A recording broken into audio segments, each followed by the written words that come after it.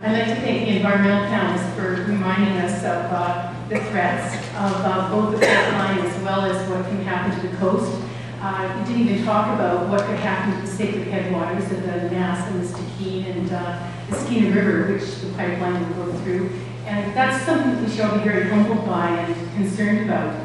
And thank you, Terry Engler, for bringing up regulation and how workers need regulations to do their jobs properly. If we lived in that kind of society, maybe this conversation wouldn't have so many edges to it. My question really is that this, I know you can only do so much in any forum, but this panel is really in the paradigm of oil. And the black stuff is killing us, you know, and we really need to think about this alternate energy piece. And so what I'd really like to comment on before I leave tonight is what's the bigger picture? We've got a number of MPs here. What's the big picture for a national policy? I've heard one person say a national energy policy. I mean, I thought the Fraser Institute and the right-wing think tanks beat that out of us, but maybe we should be talking about that again. What about some of the green energy kept in public control? What can we do about that to make it so that we're not so dependent on oil? Because I think there's a lot of dangers with oil. We talk about the tankers going into these Aboriginal communities with diesel. Diesel is it's a #1 carcinogen. So we really have to get to some alternate energy. What are some of the bigger pictures that the environmentalists or the MPs have for that? Okay, I think what we'll do is just come back to our panelists.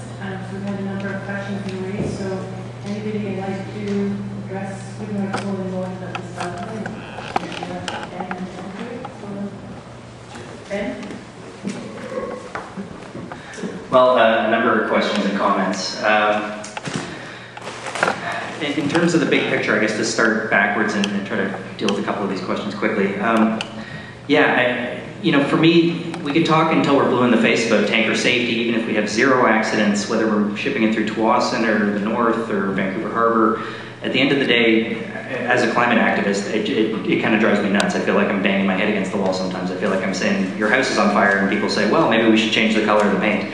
You know, because really the issue that we're talking about is at a much bigger scale. It's the federal government, and it's the relationship between the federal government and other countries in the world that's going to have to deal with this issue of the role that oil plays in our world. And I think one of the biggest myths is that there's nothing that we can do to replace oil.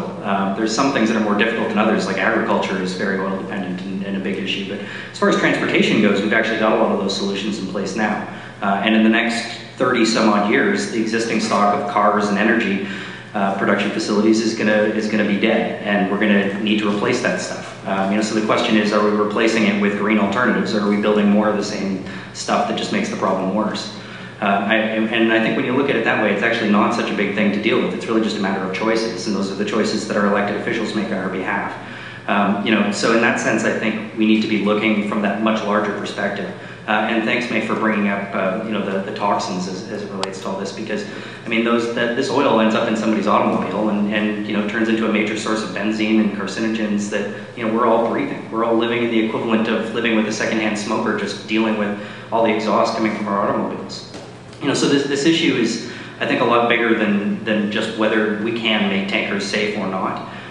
One thing, though, that I do think really needs to be addressed is we've heard that it's nothing new for these tankers to be on our coast. And the distinction that I'm really trying to make here is that since 2007, we've had crude oil from the Athabasca tar sands moving through tankers off the coast of British Columbia. There's been refined fuels moving up and down the coast, and perhaps some exports of unrefined crude. But the really big difference is large volumes of unrefined crude oil, really heavy, thick stuff, moving up and down our coast, and potentially more and more of it going to China.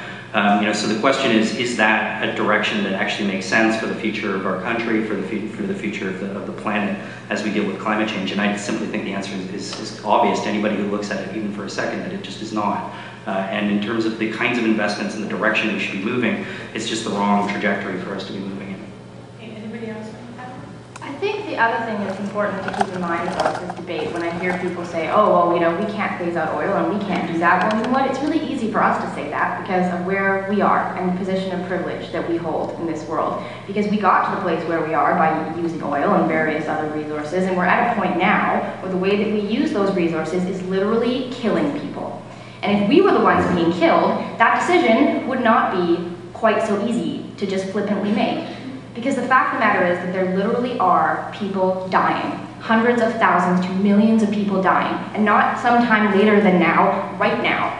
And that means that we need to do something to fix this situation, because if we don't, in my opinion, we have done a great injustice to the people of this world and to the generation that will inherit this planet, including me and my children.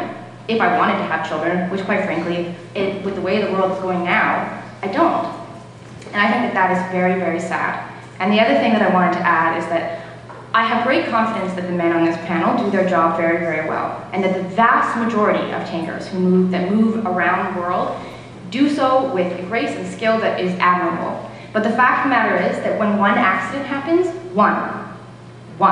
wherever it happens, that cannot be cleaned up. That cannot be repaired, and that cannot be undone.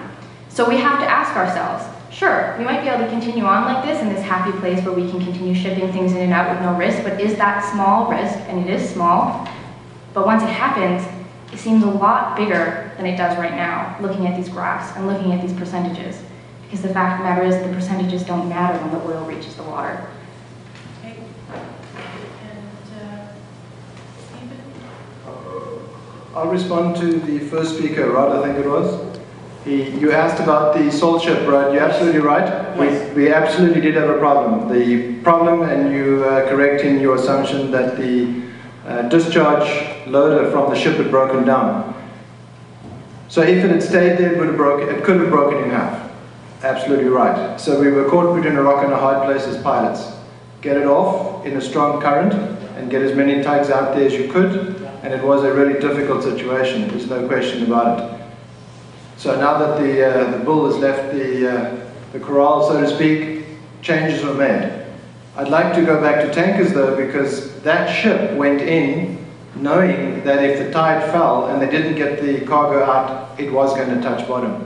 The tankers alongside the dock are never in any danger of touching bottom. They come in with sufficient water, fully laden, so that is not an issue. But they could somehow lose their motors, they could drift it to the bank, and then you'd have a similar situation.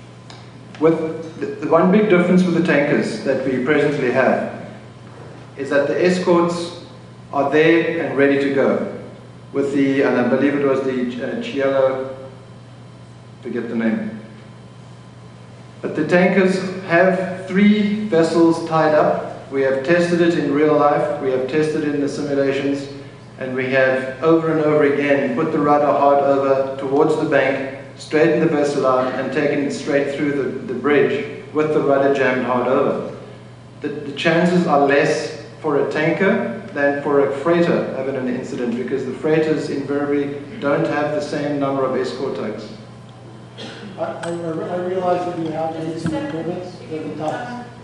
I want to go back to the mic, you can, when we've heard other people. After we've heard everybody who wants to speak, we'll go to a second round. But if after that accident, they're now purchasing how many, a couple $1 million worth of tugs? 4 new tugs, because the last 4 didn't work. Excuse me, there are other people who are still ahead of you, so I said if you want to come back on a second round, that's fine. Thanks. Yeah. Anybody else want to respond? Terry? I, to a large extent, agree with with your position in terms of the world needs to change, and I don't think I think that my generation has done a really poor job of maintaining this world, and we do need to change things. But in the meantime, until we change things, we need to do things properly. It's going to be done, and we need to do it right. And I wish you all the luck and your generation to have better success than my generation had at changing the world, because the world needs to change. But right now, we've got to deal with what we've got and do it right and protect the best we can. Okay, we'll go back to the mics. Yeah. Yes, Bill. John asked specifically about the, I guess, the politics around the moratorium and the exclusion zone. I don't know the answer to that question. Maybe somebody else on the panel does, but I can't answer your question, John. So. I mean, I can add something to that, and we're aware that it's not a legally binding, there's no written agreement. But I think it's been commonly called a moratorium